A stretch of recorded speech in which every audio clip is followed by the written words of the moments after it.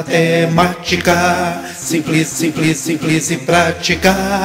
Olá, eu sou Dimas, professor de matemática do canal Matemática Simples e Prática. Seja muito bem-vindo, seja muito bem-vinda a essa videoaula. Nela eu trago para você a correção da prova nível 3 da 17ª OBMEP 2022, questão 18.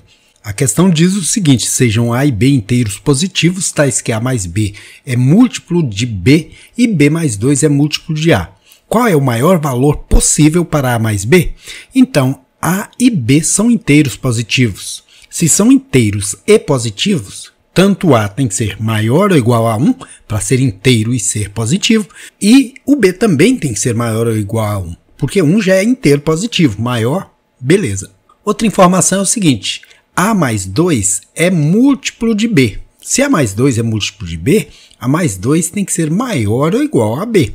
Senão ele não seria múltiplo de B. Na hora que juntasse A mais 2, não daria um número múltiplo de B. Isolando o A, passando o 2 para depois da igualdade, ele vai negativo.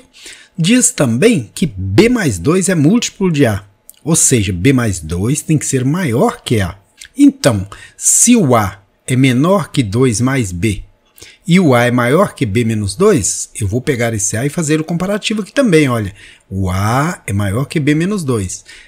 Para simplificar essa inequação, a gente vai subtrair B de ambos os termos. Olha, aqui tinha B mais 2, eu vou tirar um B. No centro tinha A, vou tirar um B, porque eu posso fazer isso. Eu posso subtrair de todos os termos o mesmo valor que mantém a mesma lógica aqui. Vou aqui em B menos 2 também tirar um B. Com isso, esse menos B anula esse, sobra 2. Esse B também vai ser anulado por menos B, sobra 2.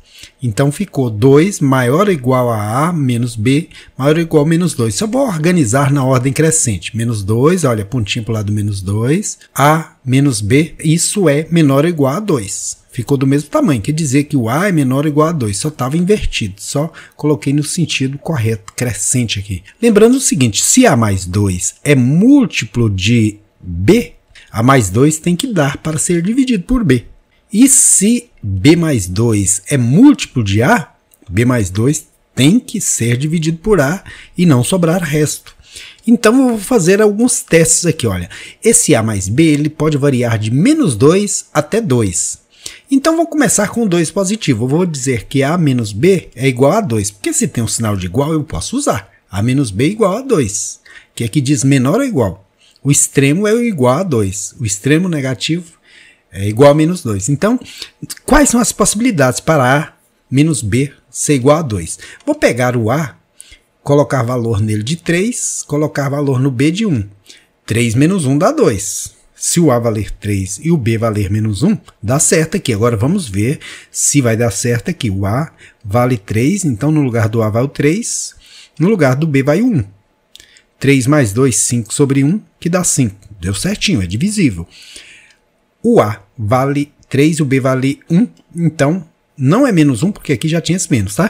Então o B, que vale 1, mais 2 tem que ser igual ao A, que vale 3. 1 mais 2 é 3 sobre 3, 1. Deu certinho.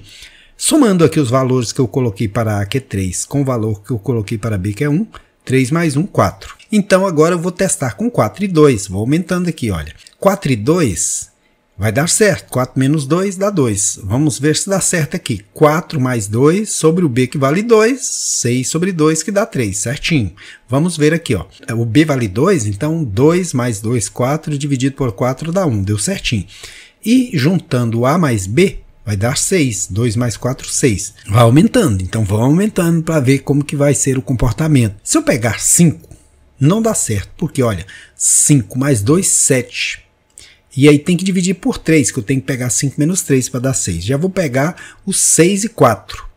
6 no lugar do A, 4 no lugar do B. Então 6 mais 2 sobre 4. 8 sobre 4 que dá 2, certinho. 6 no lugar do A, 4 no lugar do B. Então vai ser 4 mais 2 sobre 6, que dá 6 sobre 6 que dá 1. Certinho também.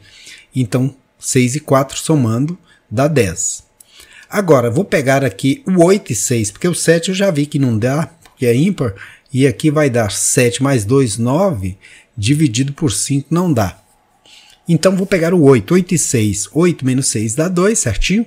8 no lugar do A. 8 mais 2 dá 10. Dividido por 6 não dá exato. Então não pode ser 8 e 6. Vou pegar agora o 9 e 7. Olha. 9 mais 2 dá 11. Dividido por 7 não dá. Então dançou também. Então agora, quanto mais eu for usando aqui, não dá. Agora eu vou pegar no outro extremo negativo. Vou pegar aqui, ó, 10 menos 8. 10 mais 2 dá 12. 12 por 8 não é divisível, não dá inteiro, né? O resultado dá decimal aí. Então não pode ser. Então eu poderia até pegar, mas não iria valer. Vou pegar no outro extremo lá, no menos 2. Então 4 menos 6 dá menos 2. Veja que só inverti de lugar aqui, ó, o 4 e o 6. Aí o resultado dá menos 2. Usando aqui, olha, fica no lugar do A, vem o 4, então 4 mais 2. No lugar do B, vem o 6. 4 mais 2, 6 sobre 6, 1. Se eu pegar no lugar do B, dá certinho também, ó, que o B vale 6. Então 6 mais 2, 8, dividido pelo A, que é 4, dá 2. Então esses aqui tá valendo, mas dá 10.